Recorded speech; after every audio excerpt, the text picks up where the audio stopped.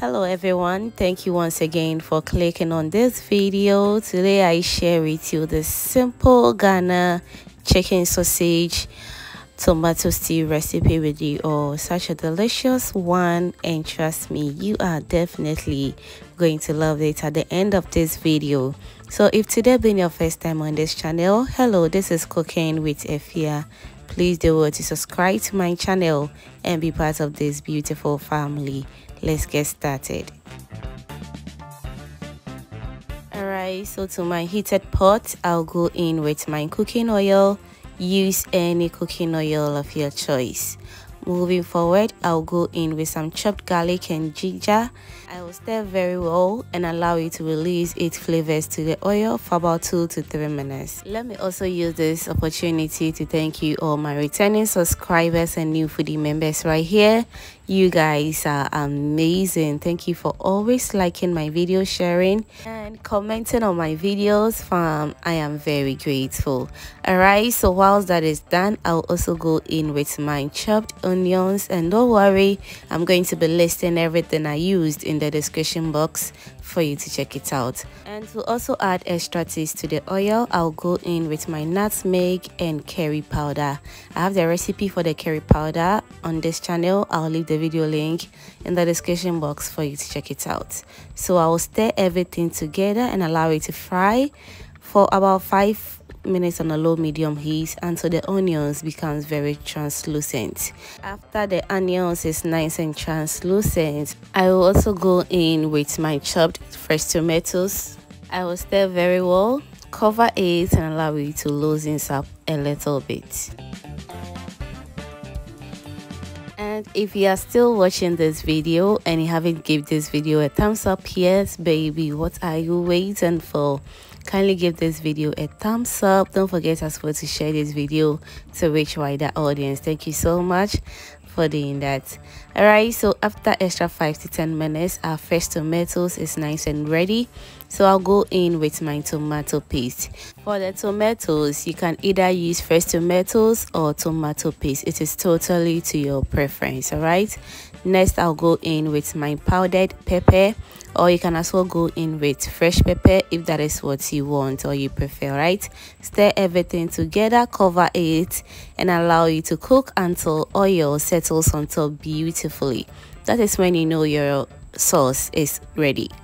So after about 10 to 15 minutes, as you can see, the oil is not coming as I want it, so I'll give it a good mix, cover it again for about 10 to 15 minutes on a low medium heat and allow it to cook until oil settles on top, just the way you see it on the screens right now.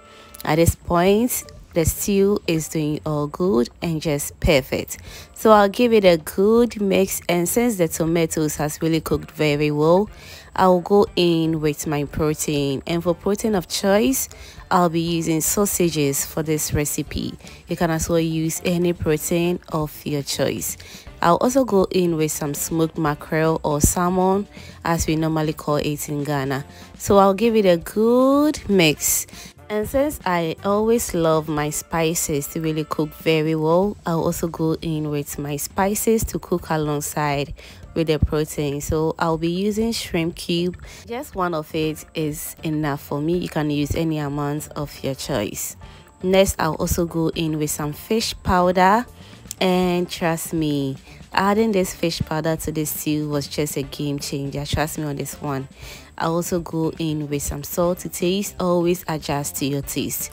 Stir very well and I will cover and allow it to cook until oil settles on top beautifully.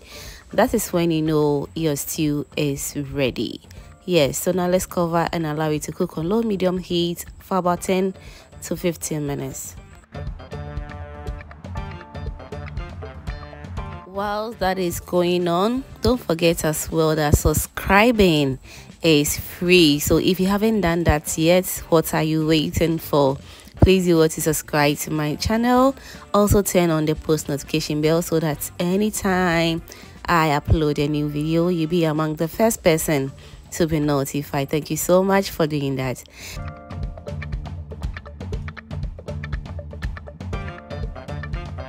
Okay, so at this point the stew is ready and just delicious. So for more crunchiness or extra taste, I'll go in with some chopped onions and also some scallions for color and also for flavor as well. So I'll give it a good mix and allow the onions to also loosen up a little bit. You can allow it to be more crunchy if that is what you want, but this time around I want it more soft, so I'll cover it on low medium heat for about 5 minutes, and afterwards it should be ready just like this. As you can see, this stew looks delicious and very perfect. Let me know in the comment section what you're going to pair with this delicious Ghana chicken sausage tomato stew recipe. I enjoyed mine with yellow rice, which I'll be bringing you the recipe very soon. Thank you so much for watching this video to this point, and if you enjoyed to this point, that means you are always a proud foodie member.